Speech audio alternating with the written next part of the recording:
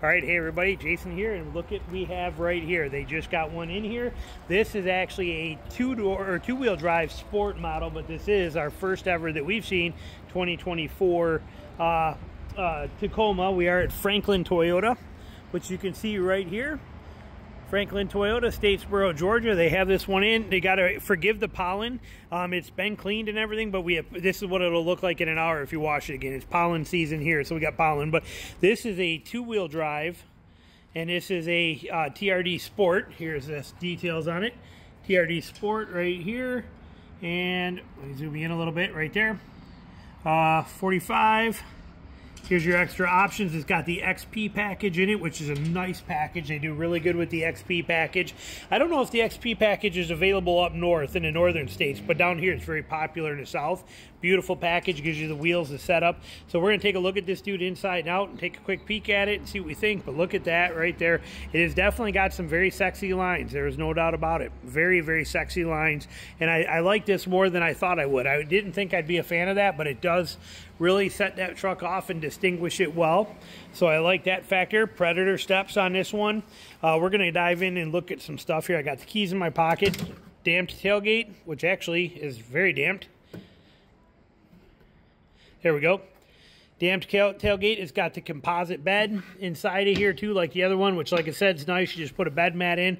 I like that they relocated the bed lights over there rather than having them back here where they worked, but I like them better where they are now. That's a good setup.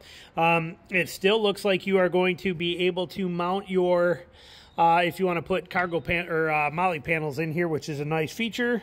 And, oh, that's tailgate's light. That's nice. That's like next to nothing. Very, very light. Very nice. I like it. Solid too, right there, which is good. And yep, sweet setup. And let's take a look under here. Here's your jack points for your lift jack, for your high lift jack.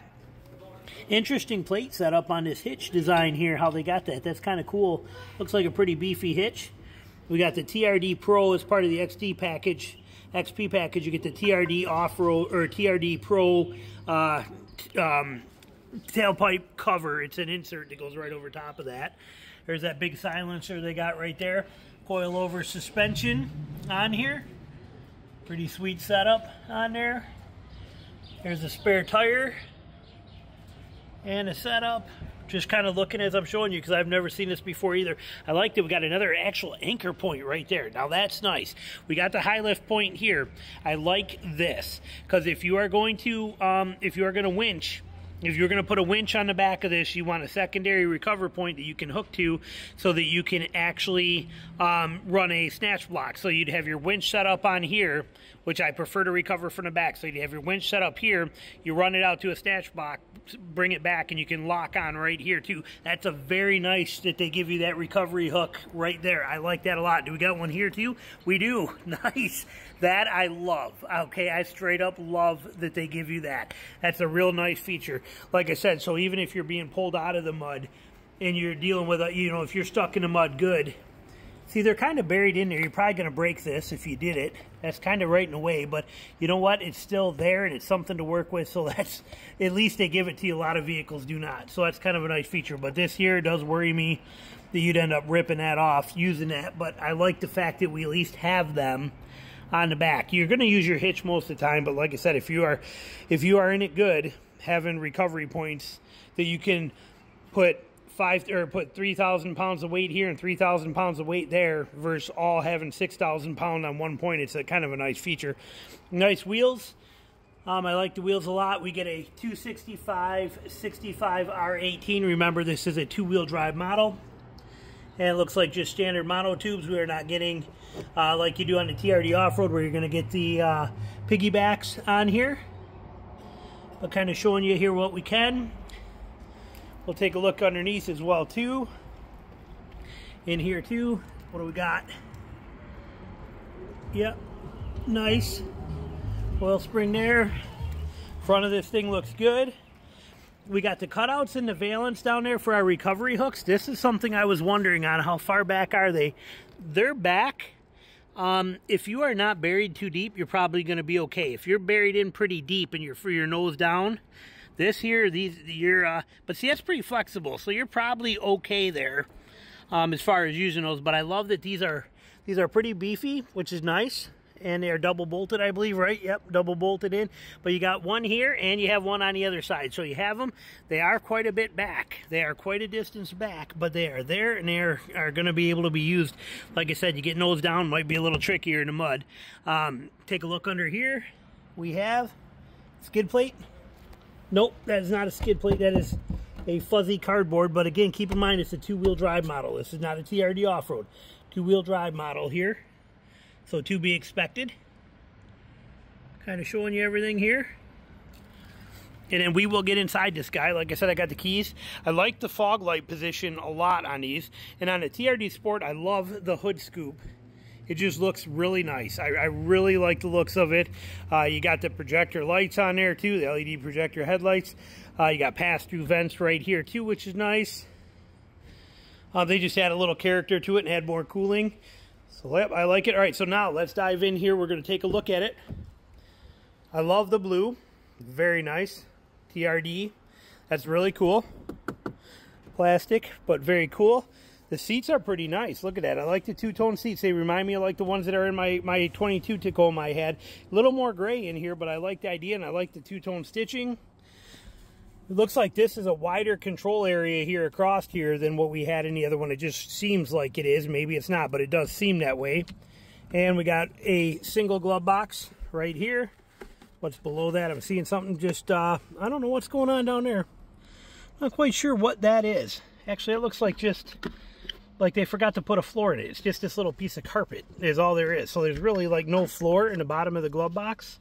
That's where it must be where they bolt the safe in or something. I'm not sure, but this is kind of weird that you can squish right down through that with anything you put in here. Not quite sure there, but interesting design. And cup holders there.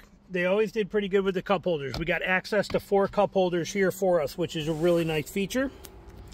We have this nice ledge here, which is awesome. Love that ledge up here. That's a bonus thing there too. USB port for your passengers to charge your phones, which is really good. Good size glove box. Very nice size glove box. Cabin air filter right there. They give you your TRD first aid kit, which is a very nice thing there as well. And vent set, I'm just, like I said, I'm learning here and looking as I'm showing you. This one we don't, because it's two-wheel drive and it's not an off-road, we're not getting lockers and all of our buttons, but that's where all this stuff is going to line up here. The only one you get is your auto start stop off. You got electronic parking brake now. The days of the old handle one are gone because we have disc brakes now. They can do that. You got a hold feature on there too to hold it whenever you're stopped. Tow haul mode, your drive modes. Okay, we'll look at that here when we get in there. But you'd also have your four-wheel drive selector and all that kind of stuff here too, if you had the four-wheel drive. I like the tactileness of the buttons right here, which is nice. And I love knobs. Okay, there are 3 knobs that should be in every single vehicle, regardless of anything, and that is these 3. Volume control for your radio, so you never have to look at it. Okay, I'm just checking stuff, but volume control should be there, and your climate control and your fan speed. And I'm assuming doesn't look like you can control your modes here. We'll look when we get over in the driver's seat. Looks like you got to probably go to here for your modes, I'm guessing. There's a quick for defrost, rear defrost, air recirculation, and AC. So you got some of them here. It would be nice to be able to probably hit this mode. You can just tap this button and it'll show you on there. We'll look to scroll through that stuff. None of your displays like it was in the 3rd gen up here for your, MTS crawl control, but keep in mind this is two-wheel drive, but you do get a sunglass holder, so that's kind of nice. That was a missing feature in the other one, was no sunglass holder. I like the cargo pockets here that you get here. We got double, triple water bottle holders here, a little slot right there that's kind of nice, but plenty of room there. And this is nice. This extra pouch or pocket right here with the Molly panel is really good. You can put Molly on these and you have that nice feature right there. You got soft touch right here. Everything else is plastic, but you do got soft touch here, and you got Molly here and controls there. You got USB, USB-C right here. What is this thing? That's a 12 volt right down there below it. I'm trying to get in there to see. There you go. 12 volt right there. So nice setup, and it's kind of a cool handle. I like that handle position right there. It's just a nice feature, and you got one here too. Now this one's a little different than normal. Sorry, we're looking outside. But that one's not a full wraparound handle. It's kind of like a finger only type handle, as you can see on there. It's kind of different, but all right, sorry, that phone cut out on me. I must have bumped it, but we'll get back to the front here in a minute for you. But back here, we do have full lay flat seats, as you can see, all the way across this thing. So you do get the lay flat seats in here. This is a TRD Sport, so you're not getting that hard plastic. I don't know if the TRD Off-Road will or will not, but this particular one, you do not get the hard plastic on the back of it. You do get nice storage back here, which is a nice feature, and you got the jack back here. So that is a nice option in there. I like that. So we put this seat back up. Okay, so we know we got that there. Now there is no more 60-40 split in the back seat back here. So you can't do just lifting that one. Oh, wait, this one does. This one does have it. Very nice. Okay, so this comes up. And you have see, it doesn't stay on its own. See, when you put this up, it will not stay on its own. It's going to come back down. But it has this little snap thing here that you pop out. And you pull across. And you click it right here and snap it. That holds the seat up for you. Now, storage in here is actually bigger than I thought it was in person. This is pretty good storage here. Now that seat's going to come down to here, but this is actually pretty good storage in here. I'm not going to lie. I'm actually impressed. As a matter of fact, I'll take back what I said in the other one about it being less storage. This is actually more storage than I anticipated. But I am a little concerned, though, when I look at the storage, how far out the storage comes to where's the passenger feet go in here, where their feet go. So we'll have to check that when we set that front seat. But as you can see, there's not a ton of room there for feet to actually fit in here. So we'll have to see on that. But storage-wise, it actually looks like you get quite a bit. Let's go back on this side. Coming around over here. So same kind of concept here. We got that strap, which I'm not going to set up, but we're going to lift it up to see. So it comes up. That one's kind of staying on its own. That's nice. They have this big thing here. I don't know what this is. So you're a lot more limited on your storage space over here. You got a little bit here, you know, height-wise. Okay, put it into perspective here between there. So, but you got a pretty good compartment there too. So that's nice. But again, kind of tight floor space in here between this big console and that. But very impressive storage on the underside.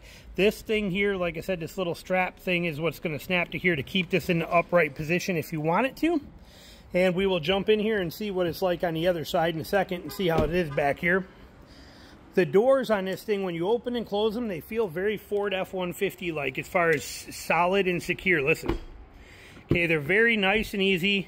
And they hit solid. I like the door. I like that a lot. So that's a nice feature. And we come back in here so you can see lots of storage there. So we're going to unsnap this. Drop that seat down. We got to retuck this little sleeve in. This goes back into there and stays in there. Put that headrest up if we want to. Now when I get in here, I don't know who is sitting here, but whoever that is, there is no chance. I mean, I'm only 5'6", and we are jammed. We are jammed. I mean, there's nothing. But what that tells you is that they give you a lot of room to be able to come back if you're a taller person with the seat, which might be nice. Let's go see what that looks like as far as the seating position is up there. Also, cup holders here, nice setup. Got the grip, nice TRD trim here. This is plastic. This is not soft touch. This is soft touch in the front, but here it is plastic. Let's go here. Yeah, see, that seat is in the absolute furthest back position that it could possibly be. So we'll move that forward. But here, like the grab handles, like the Molly panels on here, you're getting soft touch. Here you're getting plastic, but you got nice soft touch right there. Love the console setup on there. Very cool on the Sport model. I don't know if they'll be that way for all of them, but I like the details of the chromed out pedals. This one is this model is manual seat. But so let's see where I would put it at. We come in and sit in here. Let's see. Well, the seating position is definitely nice. Let's bring it up to where I would be as a short guy. Okay. So there's where I would drive at right there. It definitely still has a kind of a car feel to it, but not as bad as the old one was. And I got a ton amount of headroom up here. And again, you take it for what it's worth. I'm 5'6", but I like the design of it. Look at all the stuff you can have right here, gauge-wise, and all the things that could be going on here, depending on different trim levels you got and what you can do, traction control, auto headlights. You got all your stuff right here. setup on here, your drive modes, electronic parking brake, everything we said there too. Now, but I'm curious as to what that back seat space is like. Let's look at that now that I actually have that seat in my position. So now there's quite a bit of room for me as somebody who's 5'6", sitting in the front. When somebody else gets in the back, you can see I got a ton of leg room in here now for me. So probably even somebody maybe 5'9", 6 foot, you'd probably be still okay and comfortable. There's a lot of give in the seat back, so you could probably still be pretty okay in here. There's more room in this one than I think there was in the last one. So that's a nice feature. Doors seem bigger too. Okay. And now when we look in here and we come back up to the front, we come in, we are hard plastics everywhere in here, but it's a nice look, nice trim line. Let's hit the start button and see what the sound looks like. See what our gauge cluster is like. Very nice gauge cluster. I like that a lot. That looks very, very nice. And you got a lot of options where you can set different ones on here and change things around. Here's your screen. Okay, so you got your screen set up, volume knob here. We're not going to do all this stuff. They can set that up. And so we'll leave that. But that's quite a screen. That's a lot of screen. I mean, that is a lot of screen if you look at that size-wise to my hand. Okay, that is a lot of screen on there. That's a beautiful, beautiful setup right there. Like I said, so we got, I want to see if mode. Yeah, so that mode button does change that like I said it would. You can see it right here above my finger. So as I hit mode, it's that simple to change. That's a beautiful thing, so you don't have to mess around with having to go into here to change your climate stuff. You want it hotter? Turn it hotter. Want it colder? Turn it colder. Too loud? Too quiet? Turn it up, turn it down. Fan speed up and down, and a mode button to change your settings. Okay, you want air on? Hit the air on. So sweet, simple, and easy. Defrost right there. So I like the layout of that.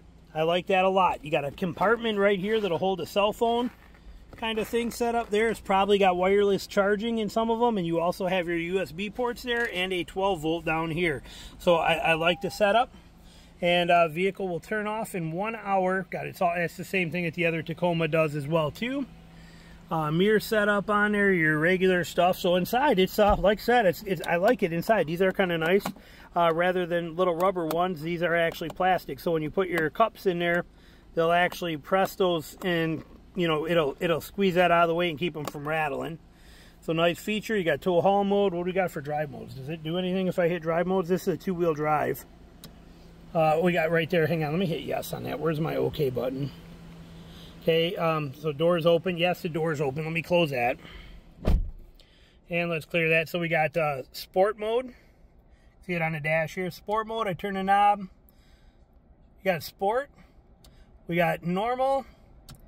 Which way is it? There's normal. And we got eco mode. So those are the 3 ones you get in this TRD Sport 2-wheel drive. Again, that'll vary when you get into 4-wheel drive. We just don't have a 4-wheel drive to look at right now or play with. So those are your modes. That's kind of cool, though, that screen does that. Like I said, tech-wise, if you're a tech guy, this thing's probably pretty loaded up with tech. So nice setup. We're going to go ahead and turn this back off. We're not driving it today. I don't do driving impressions. I don't have the time or energy to. But we are going to look at the rest of this now. So, but inside, very nice vehicle, no doubt about it. Very nice.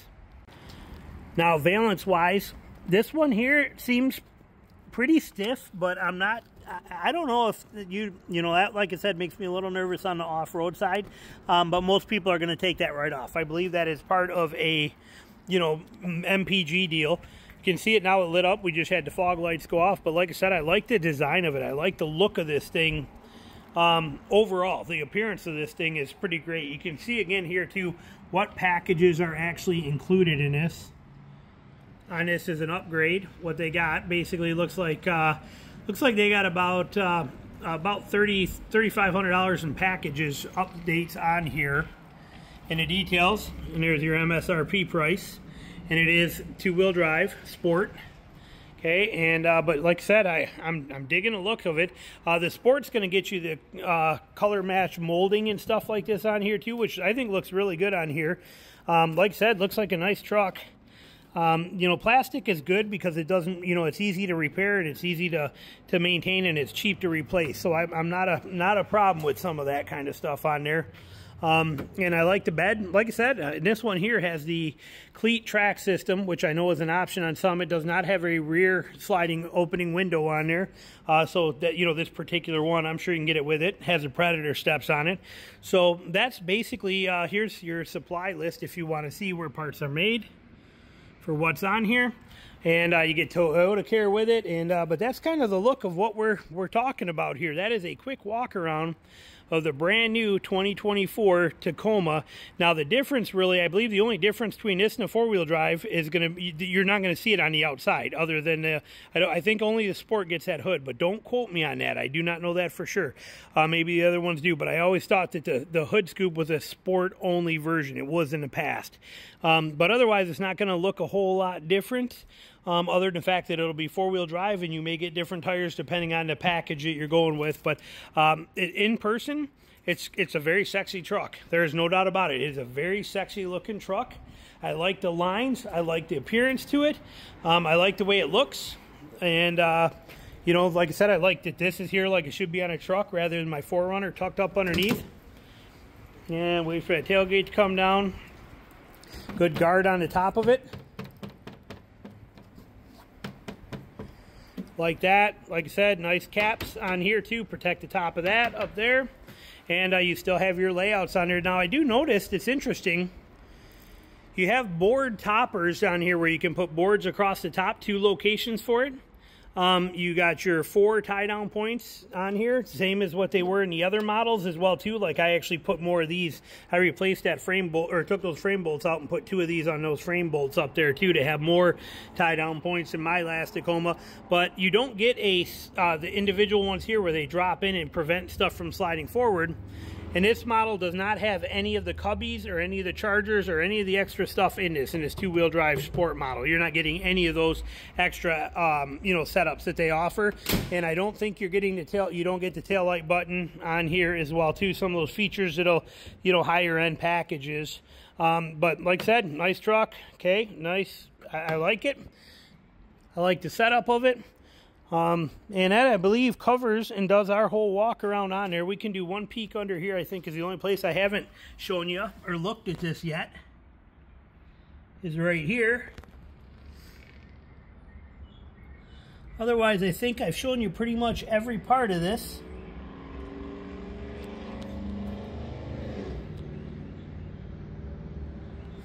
And there we go. And even their, I think their key fob, which I have right here.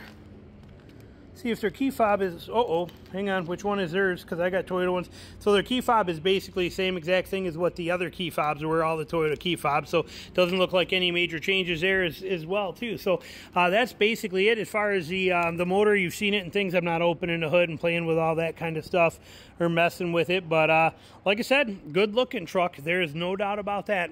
It is definitely a sexy looking truck, and if you were to take this and put it on 33s, I bet it looks even better. Like I said, it is for sure a very, very good looking truck, and it feels bigger. It feels bigger than the last gen Tacoma by quite a bit. Even when you sit on the inside here and we're in here, this feels much more... it just feels bigger out the front when you're looking at it out of the front. Now, it's definitely a higher hood, but it feels bigger there. Inside wise, it doesn't feel much different in here, you know, from left to right as you're driving it. It doesn't, the cockpit does not feel much bigger, just feels more refined and updated with more tech is kind of how it feels here and what it looks like. But the hood, the view out of the hood is huge. The hood is definitely huge on this thing.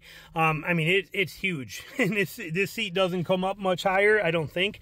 It does it? Yeah, it does. Seat is manual crank seat, so this lever, even in a manual seat right here, will bring the seat up just like Jeep does. Same exact thing. So I'm raising up and down with that. So that's nice.